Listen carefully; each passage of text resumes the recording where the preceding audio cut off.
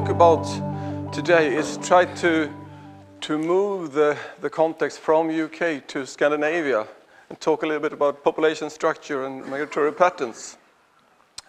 So I will talk a little bit about sea trout abundance, focusing on Sweden, but also talk a little bit about Norway and Denmark. Also mention a little bit about population structure. We have done some genetic works. Main focus will probably be on migratory patterns and mortality rates on the outward migration. And I will also talk a little about the various approaches we have to model abundance. And then I will also give a plug for the ICES working group, Viggo Trusta, to end with. But since it's an early start, I thought it could be nice to start with some nice pictures of our small streams on the coastline of Sweden. So this is a couple of pictures that shows how it looks in the sea trout streams on the western coast of Sweden. So as you can see, they are very, very small, and most of the streams doesn't produce fishing opportunities for sport fishermen. This is mainly juvenile habitats, but they are very, very productive. And as you can see, the influence of riparian zone is really, really crucial here. That is really what triggers the productivity in these streams. So you get to long for the summer when you see these pictures. Just in a few months' time, this will start to grow. So this is really great. So all these streams is within 1 hour of traveling from Gothenburg, where I'm positioned. So it's very neat to have these field sites in the nearby region.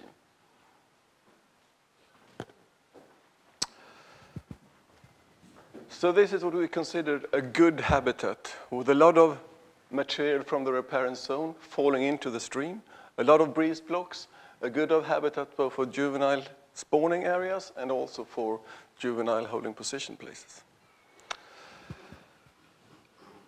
This then, we need to figure out how do we monitor abundance in these streams then. This stream on the left is actually the same stream in high flood and low flood.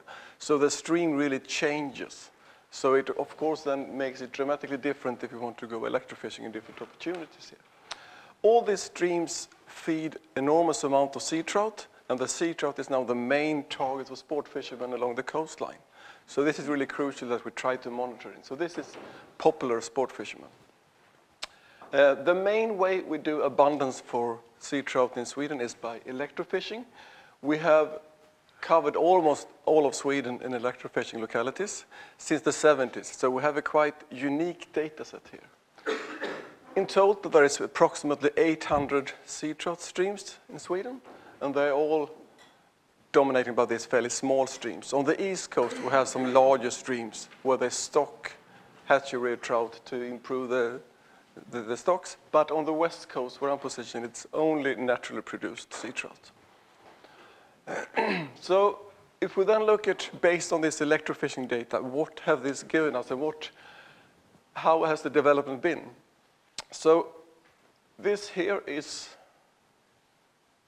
the average amount of trout, 0+ fish, abundance of sea trout par, and this is the deviation from that average. So if the figure is above that line, it was better before, and if it's above, then it was worse before.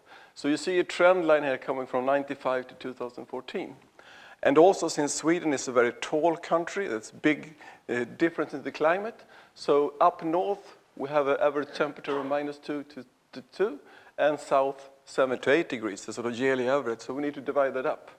So what that gives us is that we have a development in sea trout par population that's positive in the north, but unfortunately seemed to be negative in the south.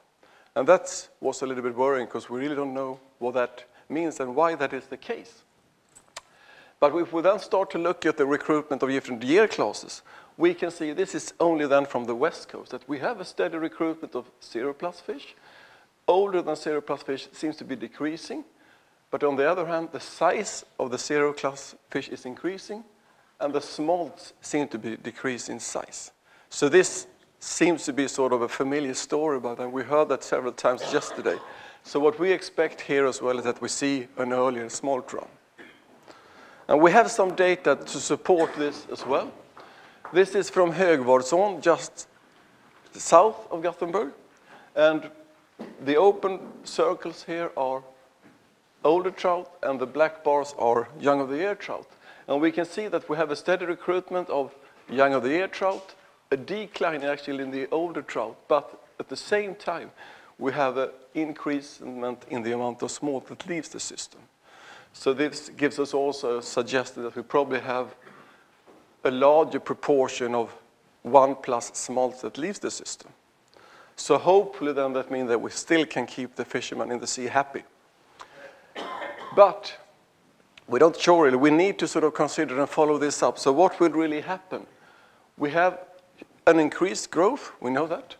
The increased growth will make the par larger. Seem to be as the smolts will be smaller and more.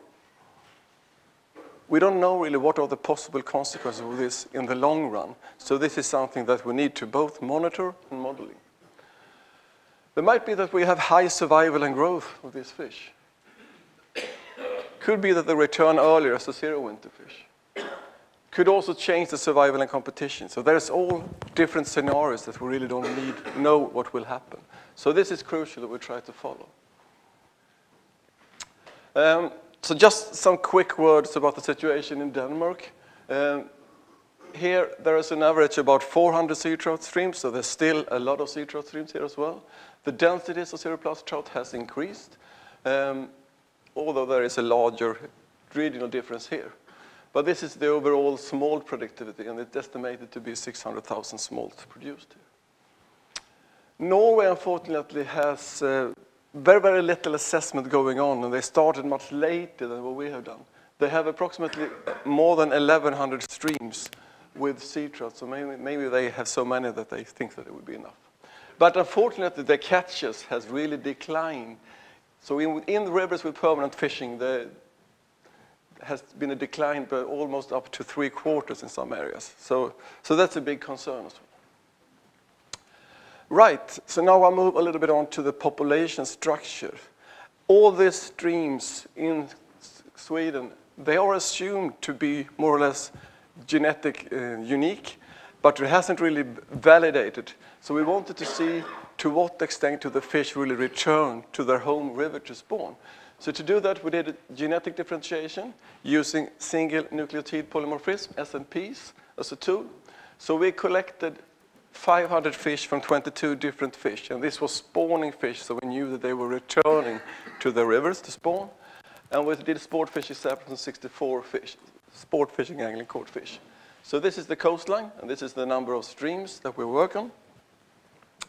And the suggested population structure here that surprisingly, there wasn't 22 different genetic strains. It seemed to be clustered into mainly 4 main structures. We had one northern group, we had one southern group, and one central orientated group. So this suggests that the sea trout in this region are probably not adapted to their home local river, but whereas more likely in fjord areas or larger systems. And that could also explain why it's so easy to restore these kind of habitats. It can be shut down for decades, but the moment you open up a barrier, you have sea trout spawning the same autumn. So the straying is probably quite large in this system. Just a word about this Söron, which seems to be special in a way that it is attributed to one of the largest streams, and it seems to depend completely differently. So the take-home message here is that the local adaptation seems to be fjord areas. And this is the trout from the river Söron. And if I would show you this picture, you would of course say that this is a female and this is a male. But that's not the case. This is 2 females. And clearly this fellow here is this group here. So that's completely genetically different from the rest of the trout here. So this is something that we want to look into. And they spawn in tributaries to the largest river we have. So maybe they don't go out into the sea at all. We don't know, but this is something we want to follow up on. Right, so where do the fish go then? What is the migratory patterns? We've done some studies on this using hydroacoustics, pit tags, and data storage tags. Try to sort this out. The study area, again, on the west coast of Sweden. 2 systems just around the area of Gothenburg. Byfjorden just north and Himlån just south. Starting with the largest experiment we've been doing for 2 years, using Himlån as a fairly large river. And the first thing we wanted to do is to investigate the triggers. What is the triggers for out-migrating fish? And also how much fish is actually produced on the outward migration here. So for that purpose, we had a smolt trap for 2 years, and we've emptied it every day to see when did the fish go. And then we had a number of logging stations. This is the picture where you just saw from the river. A couple of receivers here using the Demco system, and then it's a big estuary here where cormorants, Niels's bird, is occupying, and also a number of receiver rows in the coastline here. So we could follow them on the outward migration here. So the triggers then seem to be both discharge and temperature. And this shows really that it's crucial to repeat an experiment during 2 years, because the results were quite different between the years. In 2011 was a very unique year in the sense that it never rained. The temperature just increased, and there was never any peak in discharges. And of course, that forced the fish to move. So around 10 degrees, this is the discharge. As you can see, the discharge just dropped. But approximately around 10 degrees, then the fish started to migrate anyway. So they had to leave the system. In 2012 then was a more normal year. And you can see that every peak of discharge, here is one, there is one, there is one. You have also a peak in the out migration. So clearly the triggers for outward migration differed between the years. Seems to be that discharge is probably the main driver, but when you come up to 10 degrees, too costly to stay behind, and then you need to get going. We could also see that the temperature increased the proportion of day migrants. So at the temperature of 10 degrees, this is the proportion of night migrants, but above 10 degrees, you have a larger proportion that start to move all the day around. So they could also be costly in a way. So the take-home message for this, I think that when we see that our streams get increasingly fragmented, it could alter the discharge and also the temperature. So it could also change the triggers we see for outward migration. So we need to bear that in mind. We could also see, which I don't think has been reported before, that during this outward migration, salmon and trout were quite often using shoals of roach to migrate in, to sort of probably avoid being eaten. So they're quite often seen in these shoals. So then we continue to follow them on their outward migration using these acoustic transmitters. And as I mentioned, there was a huge difference in the discharge between the years, and that also was reflected in the difference in mortality. At the year with low discharge, we had the mortality rates of smolts of 51% and kelts and 30%. And in normal discharge, the mortality rate was down to 26% or 5% for kelts. So twice as much increase in mortality in low discharge event. So clearly that's something that we need to bear in mind when we try to model the mortality rate, that it can vary to a large extent, really. Then we follow them along the coastline further out, and we could see that it's mainly, this is from the inland shore and to the outer coastline. And this is clockwise activity. So mainly nocturnal migration on the migration route towards the outer coastline.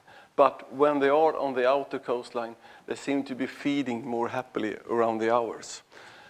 We don't know what they're doing, but we interpret it as they probably start to feed in this region, and they are just out migrating to feed in this region. We could also see that the migration seemed to occur in 2 clusters. So they don't migrate, even if there was a discharge event forcing the fish to get away, they seem to be holding back some of the population. So what I'm going to show you now is a small animation. So this is a sketch of the area. This is the receiver station in the stream. This is the estuary, and this is the receiver line on the coastline. And each dot you will see will be an individual fish moving outwards of this region.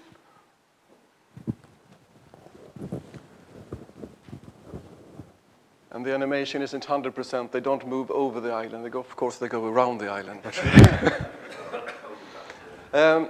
But what I want you to see is that some fish really stay behind for quite a while, and some fish just disappear straight out of the coastline. So it seemed to be two main clusters. One fast leaver, goes quick out of the system, and one that stays behind and utilizes the stream to a larger extent and also stays in the estuary for a longer period. So that's what this figure shows, that you have these two main clusters. So that will be the take-home message for that telemetry, that you have two types of migratory clusters, one that goes very quick and one that stays behind, and also that you mainly have nocturnal migration in the river system. We did a similar thing up in Uddevalla, which is north of Gothenburg, where we have two rivers coming out of the system, and we try to follow them on the coastline here. This system is very different. The further study was doing where we have a very, very shallow water and a huge estuary. Here, the fish has to enter immediately into quite deep water. So this is a fjord area. So we would expect that the mortality rate would be slightly lower here. Again, we saw the same pattern on migratory clusters, that when you had an increase in discharge, a lot of fish left, but not all. This is April and this is May. So again, you see fish leaving at a discharge event, but not everyone. So two different clusters. And the early one also seemed to be staying longer in the inner fjord. And the one that migrated earlier, they also seemed to disappear out of the fjord earlier. Probably sort of more prolonged migration on the coastline, which we don't know. So this is just to give you an idea about the survival rates. They were generally high in streams. There were no difference in the survival rates. So usually around 80% in one of the streams and 70% in the other stream. So it's a fairly good survival rate still. And this figure is just to show you that most of the fish turned the northern direction and some went in the southern direction. The different colors here just refers to the different streams here. So we could follow them on the outward migration. But still, we only could follow them to this spot, and then they were lost for us. So we also had done some work on data storage tags, where we tried to see what kind of depth are they using and how much time do they actually spend in the sea, and do they go up and down. So for that purpose, we tagged adult individuals using these data storage tags. We tagged them in the stream. And then the idea was to let them go out into the ocean, and then we should hopefully recapture them the following year in the stream again. Of course, this was a high-risk project, because we need to get all this back. So we got a number of fish back. So you can clearly see here that you have a number of events where they dive down to 8 meters, to 10 meters, but most of the time they are sort of surface feeders. So it gives us some idea. Out of these 22 fish, I think we have recovered 6 at the moment. None in the stream, unfortunately. They've all been recaptured by people walking their dogs, finding these pieces on the shore. Most of the fish has ended up in this way. I don't know if you can follow the pattern here, but this is the temperature that drops to this level, and then it decreases to 40 degrees. Yeah. You just mentioned it, yeah. So 5 out of these 6 tags ended up in that way. Right. Has anybody got the time, so I'm not talking too much? Are you okay? I'm okay. Good. So now I want to end up with a sort of a little bit of talk about how do we use this electrofishing data to assess the smolt production. So we have this huge amount of electrofishing data, and there is also quite a lot of habitat surveys by the county boards down in Sweden.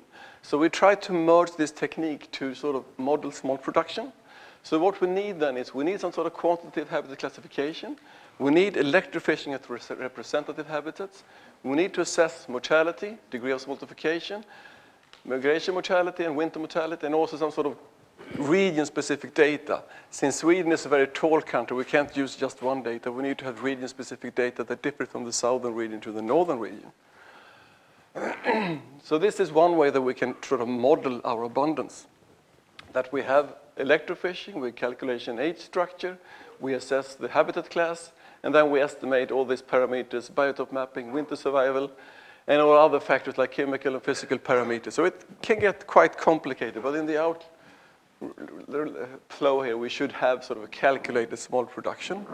And this has been done in some streams where we try to validate and test this model. So I will just guide you through some examples here. So what we've been doing, we've been dividing up the stream in a number of categories that gives us an idea about how suitable are this habitat for trout. And that goes from class 0, that's unsuitable, to class 3, that is a good, very good habitat with good substrate, velocity, shade, and complexity. So that gives us sort of the top score. And then we have region-specific average densities within each of these habitat categories. So this is, for example, in Vättern region, in the middle part of Sweden, habitat class 3, 0+ fish should hold 97.3 0+ fish per 100 meters. So that's sort of the average that we use. And then if we extrapolate on this, we know that this should be 100%, and then in habitat 1, we should have 57% out of that number. So we can then use this data to extrapolate for different habitats. So that could be a way of sort of modeling it. So then we walk through the whole stream, and we do a definition of stretches, and we do habitat scoring, and then we have electrofishing at some representative sites. So that means that we don't need to have data on all of these categories. We can then just extrapolate it if we know to some extent where the qualities are and what are the numbers in some of these categories. So this is one example that we've been walking in the stream and categorized. This is a good habitat, 3, 2, 3. And then you get an idea about the distribution. This is an example of class 3. This is sort of the top-ranked habitat. So this was definitely be scored as class 3. And on top of this, then we add electrofishing then at the representative habitats. We need to add winter mortality, degree of smoltification, migration mortality. And as you can see, in the poorest habitat, we have a mortality rate of up to 17%. In the best habitat, between 0 and 5%. But then we need to add this fellow as well, the lake mortality. And that can, in some data, it has been supported up to 75%. So it gets quite complicated, but we need to add the lakes as well. So there's a number of literature data, but there's much more data that we need to put into here. So clearly, Sweden has 4 index rivers and 3 with small trap in Norway. So we need to see if we can use this small trap to validate the system. And in River Avon, on the east coast of Sweden, this small production has been quantified in 8 years. The average deviation from those predicted was 16%, which is pretty good over a period of 5 years. But if I told you the story in the rest 3 years, it's a little bit less. So it's between 90 and 360% in the remaining 3 years. So it's a huge variation there, of course. But still, in the old run, you could probably see that there is a trend that it could work, sort of prioritizing tool, and to some extent at least. It has also been validated in Kävlung, and the accuracy here was between ±25%. So it's not sort of a rocket science tool, but it gives us an idea. And when we want to start to prioritizing where we should do a restoration effort, that can give us a guideline here at least. You can also have a simpler model where we just base the system of a number of fixed percentage of its density, and then has a mortality potential of this. And that's been done in Himlån, where migration mortality probably is higher. Here we added production from 30% abundance of the 0+ fish. And then we add a mortality rate, and this resulted in an overestimation between 18 and 90%. So it's still acceptable, I would say. It's not sort of really that good, but when we sort of try to improve the data we put into, I think that we can even get better results here. Right, so I would try to just sum up a little bit with some conclusion. I think that we need to say that the sea trout stock in Scandinavia needs a more standardized assessment. It's very sort of vague and diverse at the moment. The development of stocks is positive probably in Sweden and Denmark, but more vague and questionable in Norway. Due to the catches, this might be a bit threatened. Genetic clusters that we found suggest that we have a large degree of strayers. We probably still see homing, but the data suggests that at least 10% ought to be straying. The triggers for auto-migration seems to be both discharge and temperature.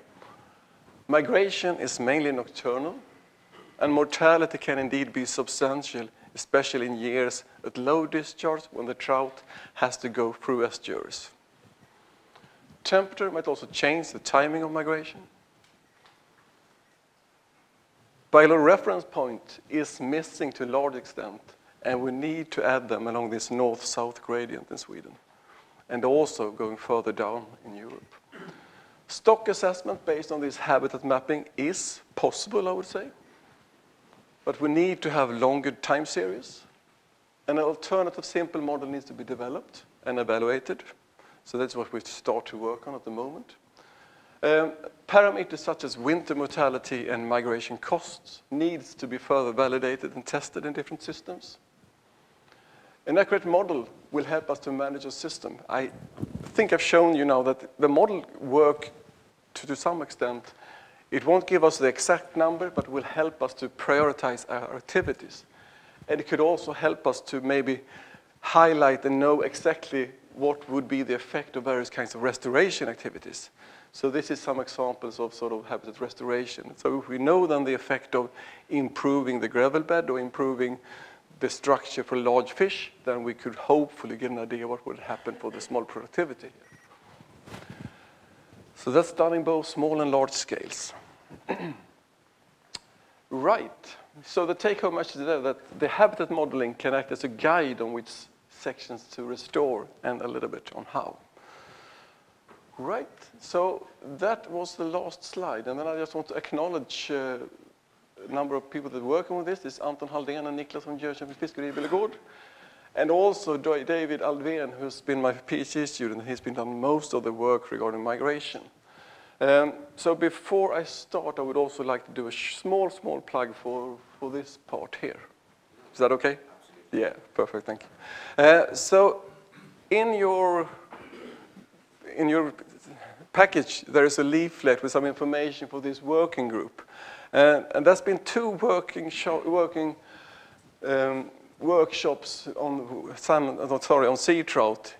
And the last workshop suggested that we need to get going with a working group with the overall aim to develop these assessment models and also establish biological reference point for sea trout. And we all heard a lot about the complexity of the sea trout, so this can be tricky. But ICES has accepted the proposal, so now this working group has started. So it will be chaired by me and Alan Walker. And we will have the first meeting on the 24th to 26th of April in Gothenburg. And I also want to highlight that this is not a workshop, there will be a working group. So this will be a starting point. And then they will run over 3 years.